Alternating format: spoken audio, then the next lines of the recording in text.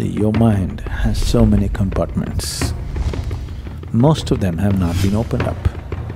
Everything that you have perceived, everything, even if you have perceived it unconsciously, it is still there.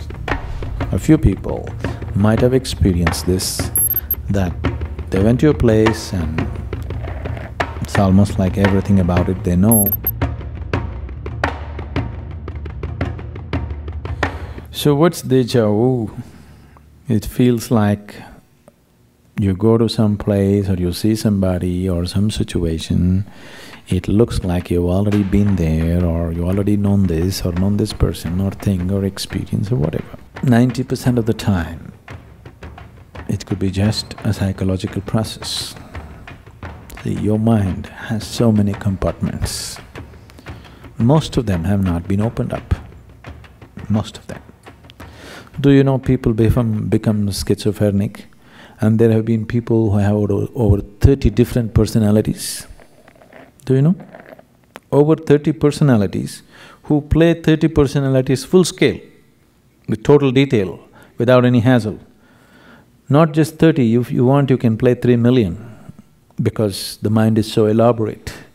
If you open up all, if you want to play 3 million roles, you can play 3 million roles.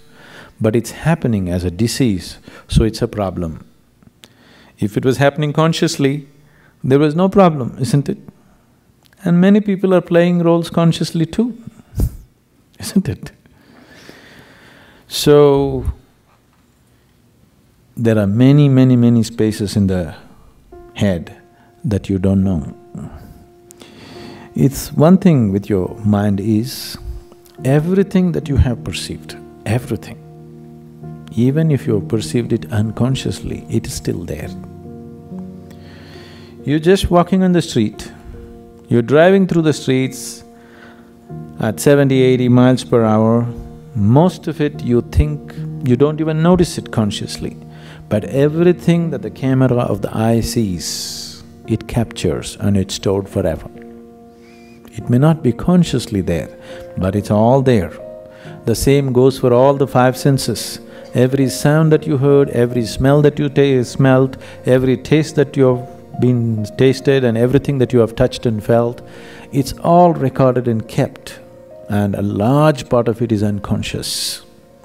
Because there is so much information inside, it could match up with almost anything that you see in the world. And it could make… if you're gravitating towards something, the mind can create this illusion that you've already been there, because it has all the information needed to create a scene like that. It has everything in itself to do it. So I would say 90% of the time it's a psychological process. But there might have been sometimes, a few people might have experienced this, that they went to a place and it's almost like everything about it they know. That is a real déjà vu. But I would like to keep that percentage to 2% of the reality, another 8% may be out of control mental reactions to certain things. But in 2% of the cases it may be true.